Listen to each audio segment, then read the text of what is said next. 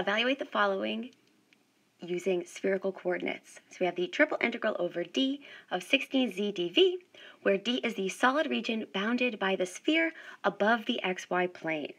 And so here we're given the sketch of our region, our solid region D, so we can see that it is bounded above by our sphere of radius 1, so that's x squared plus y squared plus z squared is equal to 1. And keeping in mind that we know we want to use spherical coordinates here, this is equivalent to rho squared being equal to 1. And that this region also is being bounded below by the xy plane, which we can define as z is equal to 0. So this region that we've shaded red at the base can also be thought of as that two-dimensional region R. So we'll use this solid region here to help us find the bounds.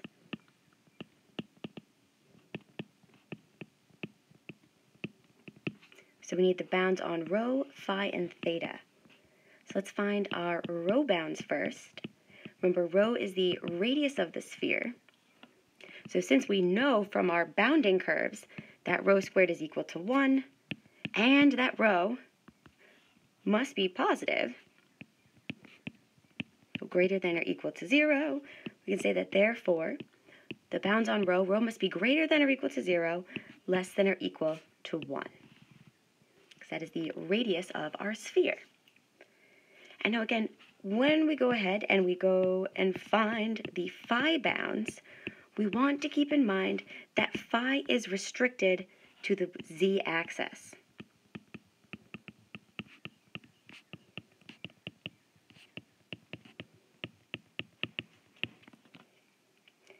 And looking at our solid region here, we can see that z is being restricted to the positive values that are above the xy plane.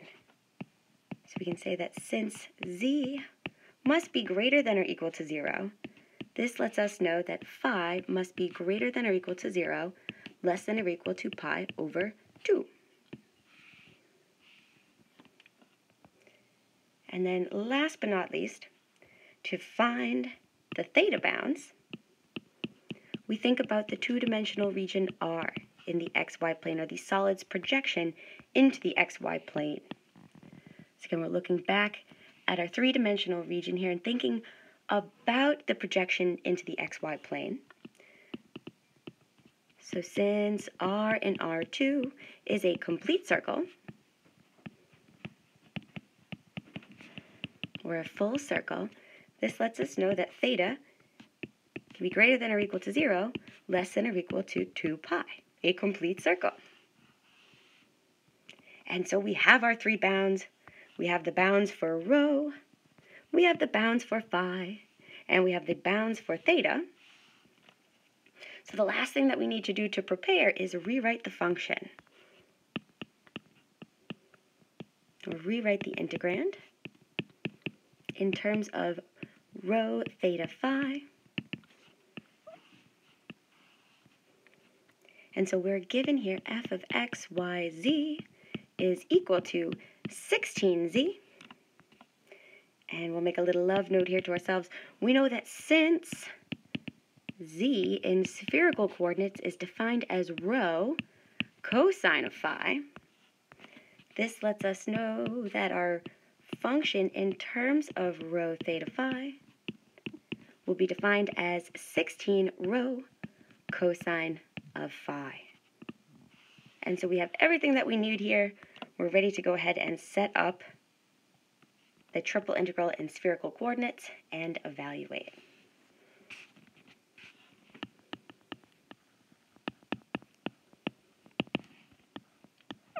And again, we were given the general triple integral over d of 16z dv. So I'm going to let my outer bounds be theta, which are 0 to 2 pi. The middle integral is phi, which was from 0 to pi over 2. And the inner integral will be rho from 0 to 1. And this is 16 rho cosine of phi. And then don't forget with our differential here, this is rho squared sine of phi d rho, d phi, d theta. And so we can simplify this before we start evaluating. This is the integral from 0 to 2 pi, the integral from 0 to pi by 2, the integral from 0 to 1 of 16 cosine of phi, sine of phi. We have rho cubed, d rho, d phi, d theta. And we're ready to get going. So we want to start by evaluating our inner integral. So I'm going to pull this out. And we are evaluating the inner integral, which is with respect to rho. So we have the integral from 0 to 1 of 16 sine of phi cosine of phi rho cubed d rho. And so sine of phi and cosine of phi are held constant here. So this is 16 sine of phi cosine of phi, and we're just integrating rho. So this will be rho to the 4th by 4, which we can evaluate from 0 to 1. We, of course, know that 4 goes into 16 4 times. And so this is leaving us with 4 sine of phi cosine of phi. And we have 1 to the 4th is 1 minus 0, which is simply just 4 sine of phi cosine of phi. And so we are ready now to take this and evaluate the middle integral.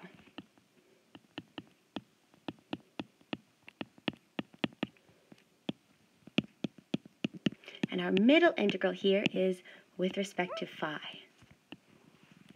So this will be the integral from 0 to pi over 2 of 4 sine of phi cosine of phi d phi. And so we have two options here. We might be able to use substitution, but that's too much work. We see that this is a beautiful setup for a double angle. We can rewrite this. If I factor 1, 2 out in front, I have 2 times the integral from 0 to pi by 2 of 2 sine of phi cos of phi d phi. And that is our double angle formula. This leaves us with 2 times the integral from 0 to pi over 2 of sine of 2 phi d phi. And now this is just a general antiderivative. So this becomes minus 2 cosine of 2 phi divided by 2 from 0 to pi over 2. And so our 2's cancel each other out. And we're ready to evaluate. So I have minus, so this will be cosine of 2 times pi by 2. This simplifies to cosine of just pi, minus cosine of 0. So cosine of pi is negative 1, cosine of 0 is 1. So I have minus a minus 2, which leaves us with positive 2. And so we can now take this and evaluate the outer integral. Woohoo! And our outer integral here is with respect to theta. So our last integral is from 0 to 2 pi of 2 d theta, which is just 2 theta from 0 to 2 pi, which leaves us with a beautiful final answer of 4 pi.